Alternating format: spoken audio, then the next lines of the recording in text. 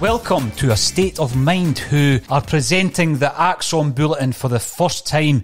My name is Paul John Dykes, and today I'm joined by Kevin Graham. Welcome to the show, Kevin. Hello, Paul.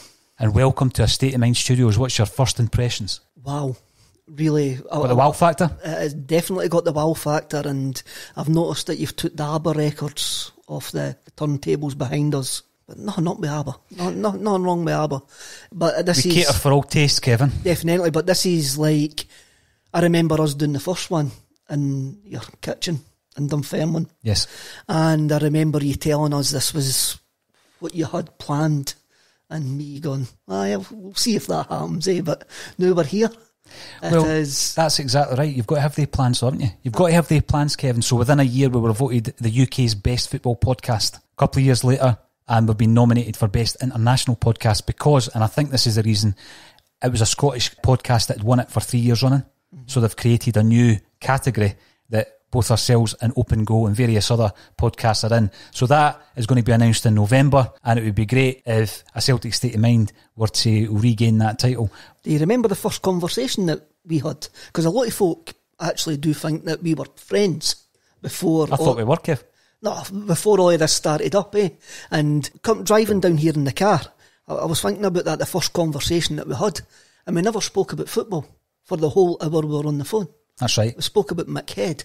Yes. For the majority of the conversation. For any of the listeners who are not aware of Michael Head, he's a Liverpudlian musician who has been the frontman of bands such as the Pale Fountains and Shack. He's now a solo artist with the Red Elastic Band.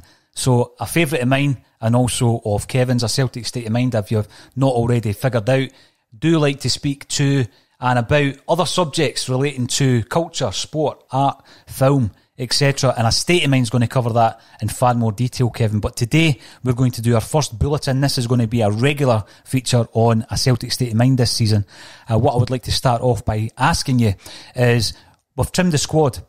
A few, what you would maybe describe as squad players, have got some game time during the pre-season. I'm thinking Klimala, Soro, and people were impressed with Connell at the weekend there. Are these guys going to be appearing as a cliched like a new signing? Are they going to be guys that, you know, they've been there for a few months, in Connell's case a whole year, but they're going to feel like a new signing? Well, what Celtic usually do is they buy players who, to make an impact, not right away, but to make an impact in 6 to 12 months. So you look at Soro, you look at Klimala. I expected them to be in and about the team round about now. They've had their 6-month bedding in period under extremely difficult circumstances, right enough.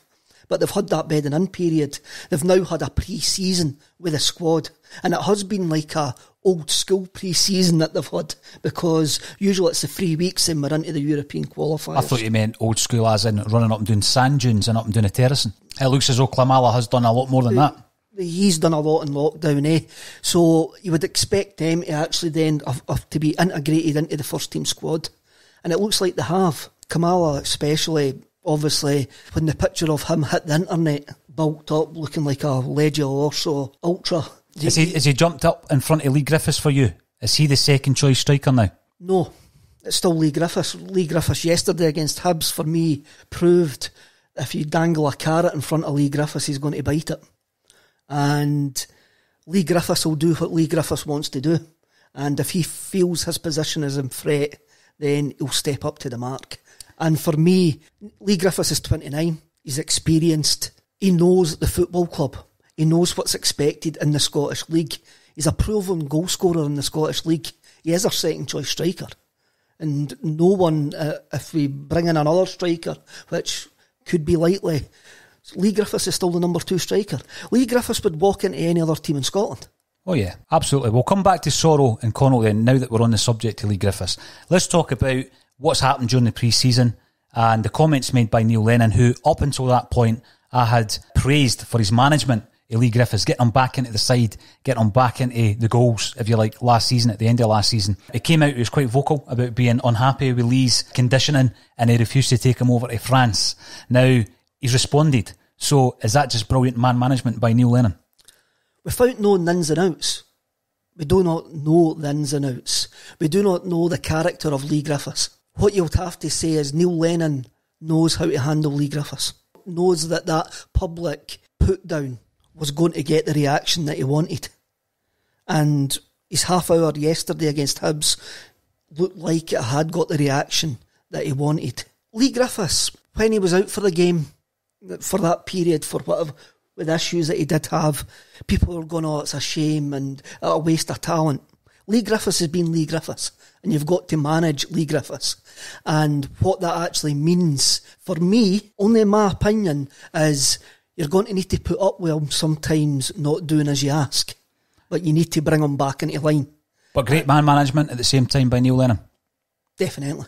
I'm going to say definitely. He's not just throwing him on a scrap heap, is he? No. So you're talking there about a player who it's worth the foibles because of what you get.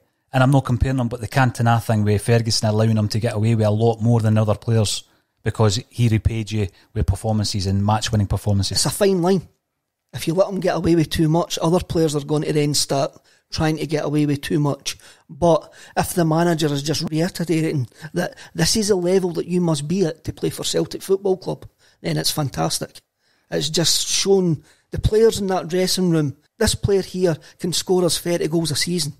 But if he's not willing to do as we ask, he won't play. He won't play. Yeah, and that goes back to the conversation we had with Mark Wilson last week, where I was speaking about high-profile stroke flair players like Gravison, Donati, Riordan, and Wilson confirmed it had nothing to do with attitude. If you're not as conditioned and hard-working as the others in the team, Strachan wouldn't play you. So it's in that kind of mould as well, and obviously Lennon has worked with Strachan, so I'm pretty sure he'll have picked up one or two things from that period. When we go to the other strikers then that we currently have, if you're thinking Klimala's come back out of the wilderness, if you like, I would suggest he's now maybe even second choice, certainly third choice. Bayo, is it time to let him go out on loan? It looks that way. He's never really done anything to show that he's got potential. The thing about Klimala is that you can see when he gets the ball into him, he's got a touch, he's got a technique, he's got a game awareness, he's got a work rate. He thrives on space, he's always on the last man. He's always looking for that space. I've never seen that in Bayo. Bayo seems a bit clumsy on the ball, he doesn't know. I mean, obviously he has played at a top level, but is he conditioned enough? He seems to be injured quite a lot. He's never featured this pre-season whatsoever. So you've got to maybe say at this point, then maybe a loan to another Scottish team might do him good, give him game times. He's not going to get a game at Celtic. No, I'd agree with that. The other players I mentioned before, Sorrow, we didn't really know much about him. Have you been impressed from what you've seen now? I like he covers the ground well. One of the criticisms I had of him yesterday when I was watching the game was that he played the ball back. The simple ball, he kept possession quite a bit when there was a forward ball on. That changed in the second half. But then that might just come. That might come when he gets used to the teammates round about him, gets used to the way that we play. We need to move the ball quick. If we don't move the ball quick, from the position that Sorrow plays, then teams just fall back, get into a shape. Stop us being expansive, stop us turning them. So he needs to move the ball quicker. I noticed Neil Lennon was saying that there's certain aspects of the game that he can improve. I think that's one of the aspects as well. And he looks like he's got a wee bit of a nasty streak in him as well. He likes putting a challenge in here and there. Yep. And obviously we've got Brown in that position. We've got to maybe start having a look at the number of games that Bruni plays. And you've maybe seen that in pre-season already, where he played one, rested for one. So we're maybe looking for guys to step into that in the domestic games. Succession planning, Kevin. And Luke O'Connell came in with not much of a fanfare from Bolton Wanderers last pre-season. What's your thoughts been on Luke O'Connell? It was his vision yesterday against Hibs. His vision, one touch, bang. He could see a pass, he played the pass. Guys like Griffiths and Klimala and Edouard will thrive on that. Somebody that plays an early ball. The strikers need an early ball because teams sit deep. And Connell yesterday especially looked like that was part of his game. Part of his game was take one touch in the space with it. There was no messing about. There was no taking 2 free touches. Direct. Something that Lennon spoke about quite a lot. Well, being ever direct. Since he's come in, ever since he's come back in. Being more direct than what Rodgers was, where possession was king. We seem to be, and I love it. I love us taking the chances. I love us being a bit more chaotic. as long as we win and get the ball back, as long as we play with energy, as long as we're expansive, as long as we just don't keep possession for keeping possession's sake. I really do like a player like Connell. He's got that. It's the same with Robertson, it was the same with Henderson and Dembele as well. They all look comfortable on the ball. We produce good, technically looking football players who have got great close control that can get themselves out of trouble and can also create with getting themselves out of that trouble. It's the wee flicks, it's the turns. Connell's got that as well. But then you have to... It's easy enough doing it in development football, but you've got to do it, for want of a better word, you've got to do it in man's football. You've got to do it in competitive football. You've got to do it when the chips are down. And this is where the players are. Will the management take the risk of keeping those players in there to perform, develop? They need to develop. I want them to develop at Celtic Football Club. Now, that brings up the big dilemma. Do you have the room to allow people to develop when you're going for 10 in a row? And we'll come back to that in a moment. But before we go on to that subject, Kevin, I noticed you're wearing a natty retro Celtic jersey. Now, is this one of the remakes or was this bought back in 1995? This was bought 2 days before the 1995 Scottish Cup final, and it still fits me. Are you deliberately hiding the sponsor there? No, I think that's just... Jerry Eady might want a wee bit of sponsorship. There we go. Jerry Eady wants a wee bit of sponsorship. There we go. Right, so who's the first player you think of when you look at that jersey? Van Hooijdonk. Pierre Van Hooijdonk scored the winner, of course, against the Adrionians in 1-0 win. Great pass by Tosh McKinley. And my favourite part about that shirt was the collar, with the hooped collar. And it was at a time where a lot of people were wearing it up. I think Di Canio wore that collar up. So one of the favourite jerseys of the Celtic match-worn jersey collection, would you say? It is now. It brings back fond memories of Tommy Burns' team. And I remember when it came out, everybody was going, oh, look at all the detail on the hoops and it spoils it and all of that. But when you look back on it now, you go, that was a cracking kit. I'm quite impressed that it still fits you. I've also noticed you've got some pin badges, and just to confirm, a Celtic State of Mind will not be producing pin badges like the 5,000 other companies that currently are, but you've got Henrik Larsson on one breast and Ian Brown on another, both celebrating in similar stances there. We'll get on to Ian Brown in our next podcast, because if you can let the viewers know what the next Screamer Celica is going to be.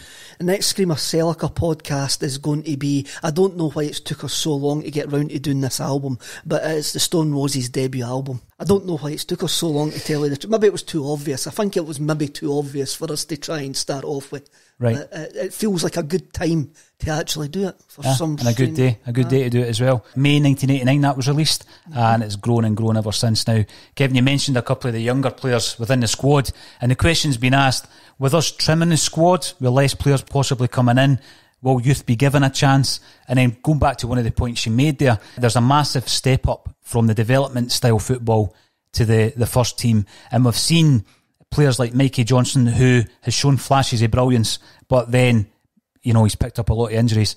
On the other side of the pitch, Frimpong came in like a burst from nowhere, and then he got sussed out pretty quickly, changed his game a wee bit. Do you think that's going to be something that Connell would need to be aware of?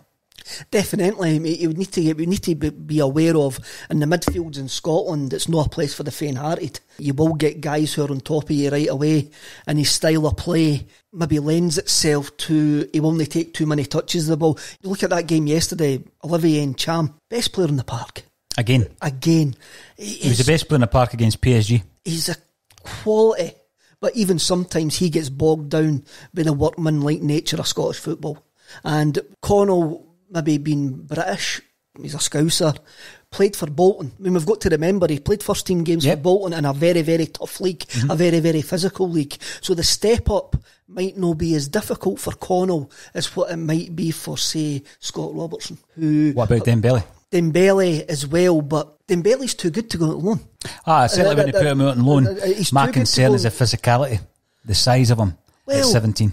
The size of him at 17, but then I'm sure at training he's getting the physical nature of the game against bigger guys. I'm sure they don't let him off in training. He needs games with us. I wouldn't put him out on loan. I would want to see him getting games with us. And it was interesting yesterday. You know me, I'm not really one for tactics. I'm not really one for formations. But I did notice that he moved inside and played a sort of number 10 role, or deep lying playmaker, as I would call it. And it suited him. And he got a couple of nudges in the back as well. He is small, he is slight, but you look at Kieran Tierney. When he broke into the team, he was skinny. He came back the following season, he had bulked up. So it's quite easy to do for guys with the time and the advice. And you're getting a disclaimer in at the end there, eh? Saying it's easy to be conditioned. You're just getting a disclaimer in there. Definitely. Let's talk about some signings then. We've obviously brought El Yunusi back in. He was a bit of a favourite of mine last season. Our statistician told us the stats didn't match up, but we obviously got him back in on loan. I'm happy with that. Where else are we going to strengthen? It looks as though the Forster deal is dead. It looks like we're going to bring in another striker. We definitely need another goalkeeper, and by all the reports, not that we've got any inside information, it looks like the guy for Athens is the signing that we are going to get. Right, how will that narrative play out? I'm sure the papers will probably say, we've lost our first choice target, which was Big Fraser. I would have loved Big Fraser back, but for me, an outsider looking in, he's went back to Southampton and his agents told him to sit tight, wait for the Premiership season to finish, see who gets promoted. Mm-hmm. And he was going to need to take a hell of a wage cut to come to Celtic. And that's maybe something that his agent is not willing to do. You're spot on there. And when you're talking about forward players, there was a tweet that caused a bit of a flurry from Tam McManus talking about Stephen Fletcher being fit and rearing to go and come up, and he's bought a house in Glasgow. Would you entertain that? Of course I would. I would entertain somebody like Fletcher as a fourth choice striker at Celtic to come off the bench in League Cup games and to get starts. Better option in Bio. Definitely. Yep. No argument. And a Jetty or a Jetty seems to be the guy that's paper talk at the moment coming along. Again, you look at El Hussein. Both of these players were on our radar before they made the move to Bal. Yeah. As soon as they go to Bal, all of a sudden they're out of price range. They're young players, still developing players who have had moves that don't work out. That's a market that we're in.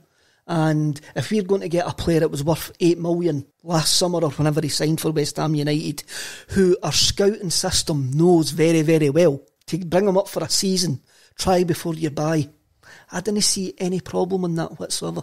Right, now when we're looking at the pre-season games that we've seen already, I don't know if you've tuned into any of the English football, Kevin. It's no for me, I've not watched any of that.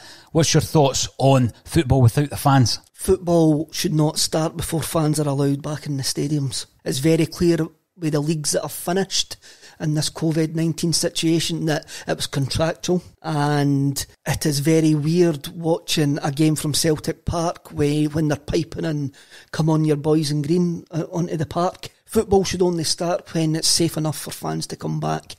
Other than that, it's just a box ticking exercise. Of course, I'll be in my living room or here or wherever I'm going to watch the games, jumping about when we score, getting very animated, but it's not the same without the fans in the park, in the ground. Even the players will tell you that, the referees will tell you that, the managers will tell you that. Of course. It's not the same. And the quicker we can get some fans back into the stadium, the better. I mean, we've already played in France where there was 5,000 allowed. Mm-hmm. Some Celtic fans went to France, fair play to all of them.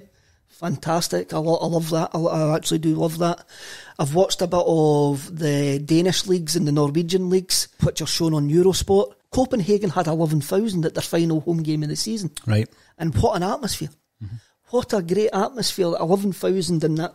I don't think it was 50% of their capacity, but 11,000 in that stadium generated a fantastic atmosphere. Right. It would be the same at Celtic Park. Oh, they would generate, of course they would generate a much better atmosphere than what it will be on Sunday on the opening day against Hamilton. It's going to be strange coming up against Hamilton, going for 10 in a row without the fans being there and with socially distant huddles and all that kind of stuff, Kevin.